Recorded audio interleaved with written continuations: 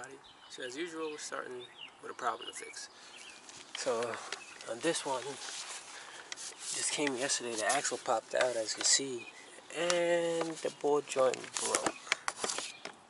So I had to take the wheel off, pull the entire spindle out, take the axle out, and then put new ball joints in to fix this back up, get it back on the road for this afternoon. So come along with me on this journey of fixing crap again.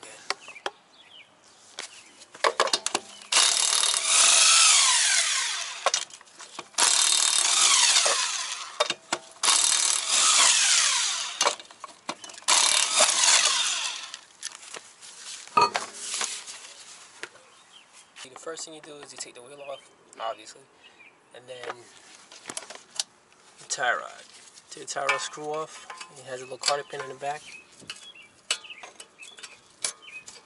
Gotta take that off, pull it out, drop that side out. Then I'm gonna take it off from the top with the two anchor bolts from inside the car, so the whole thing just pops out as opposed to having to mess with the ball joint.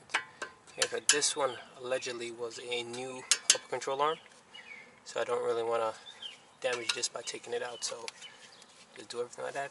Take off caliper, 210s, and I think these are 17s that hold the bracket to the knuckle.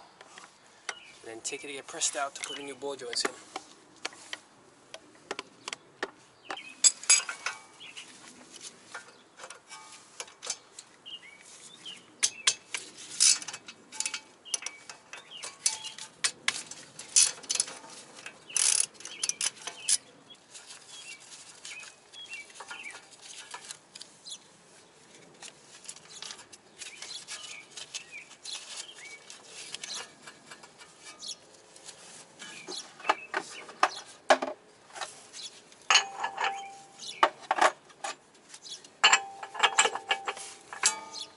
Forgot the most important part.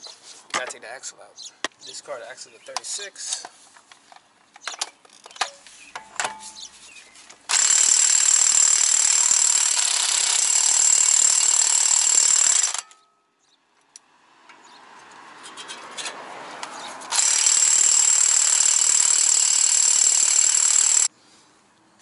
So we got the tie rod loose, and we all know nothing comes out as it's supposed to, so I have to start making it.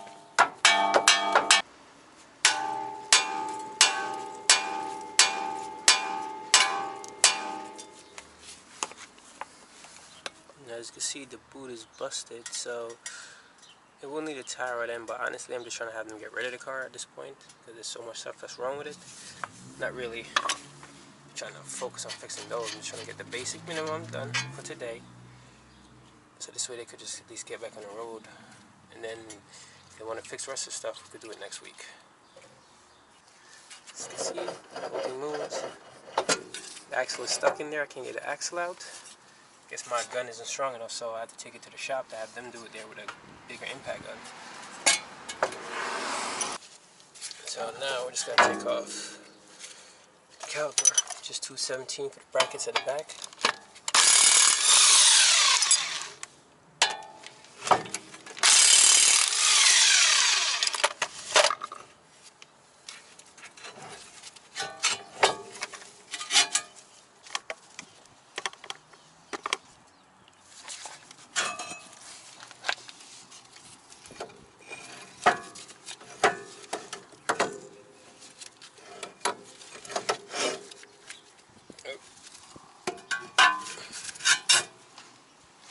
Whenever doing caliper, this is a nice little tool to have.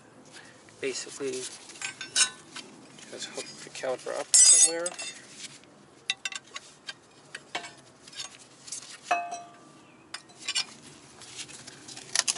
Just have it hanging on something.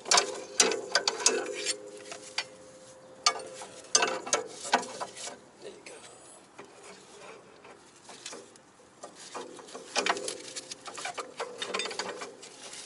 This way there's no pressure on the lines. It just hangs there out of safe and secure. Have it hanging off the spring. So now it's time to go down here. I'm trying to see if we can get the ball joint out. having to take off the shock. If not, I have to take off the whole entire control arm and bring that to the shop also. But let's take off the spindle first. In order to take off the top control arm, the bolt is right here, and the second one underneath the fuse box. Actually, I have to take the fuse box out, move it out of the way, and then you'll be able to get to it. Here you go. As you can see, you just take the bracket out, take that screw out that we showed you at the top. You should be able to lift the whole thing up, push it over to the side, have access to the bolt.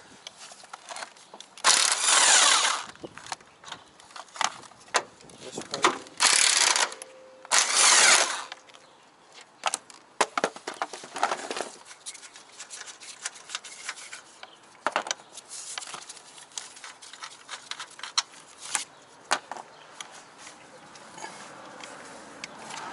Then all you gotta do is basically wiggle this a little bit, and then the whole thing should just drop out.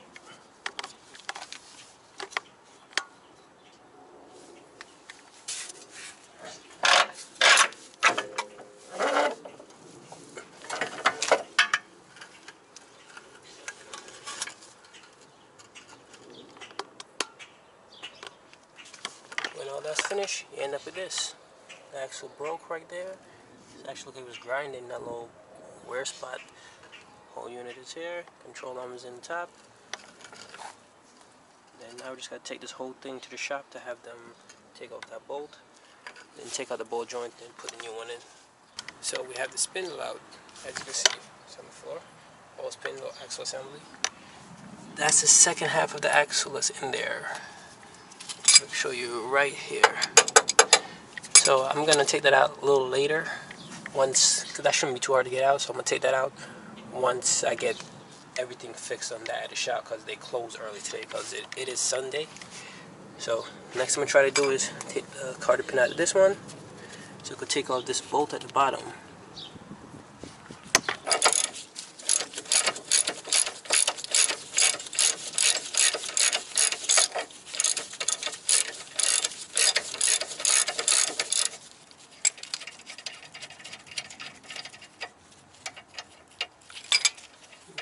So we got the screw off. Now here comes the hard part. We have to hope that when we hit it with the hammer, it will be able to just pop up. Because if I hit this stud right here, it'll just mushroom. It'll mushroom, flatten out, and I won't be able to actually get it out the control arm. So now let's touch it with the hammer.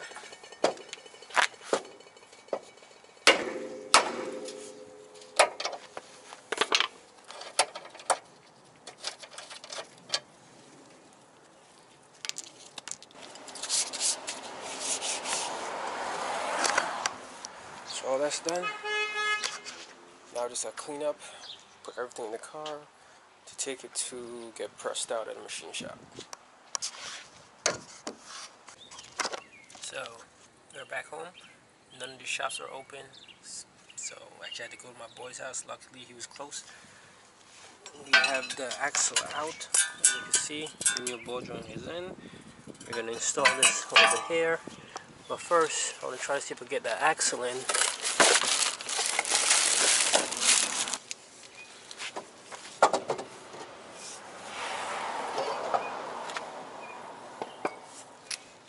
So good, the axle fits through this opening, so I don't have to take this whole thing out.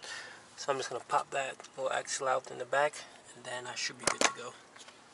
So it's starting to rain. I actually have to hurry this up. I'm trying to record as much as I can, but I'm trying to get this job done before it starts pouring on me. So we got the upper anchor bolts tightened up, as you can see. Now we just gotta tighten up the caliper, put that on, and then just tighten up the caliper and put it on. That's it.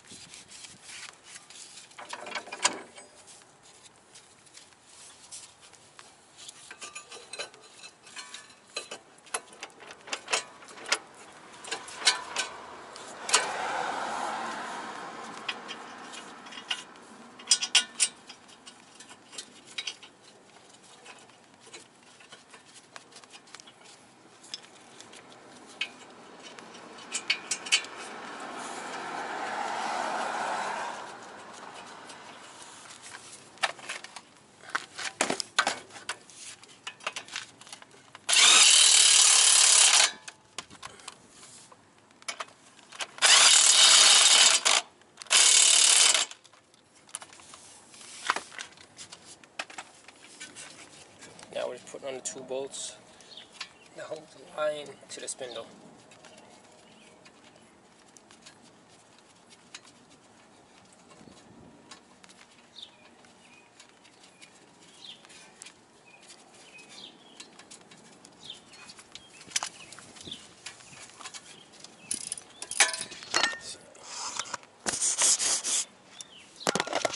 See, this is that real world mechanics. You're working in the rain, it's a good day, it's cold, it's gloomy, whatever. This is what the real world is. There's no shop out here. We're in the elements and it's starting to pour. So I'm just trying to wrap this up as fast as possible. Get your tool.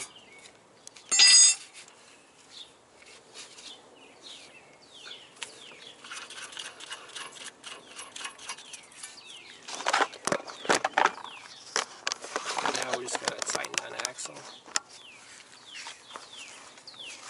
This particular car is a 36mm.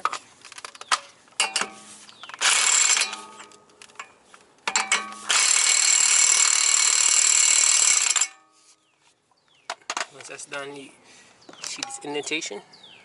You know, you just get a punch and hit this end flat so this way the axle does not back out. So, that's done, that's done. Put a tie rod in for now. The store didn't have a new one, so whatever. Let's just get this on the road for today. And then hopefully, they're listening, just buy a new car.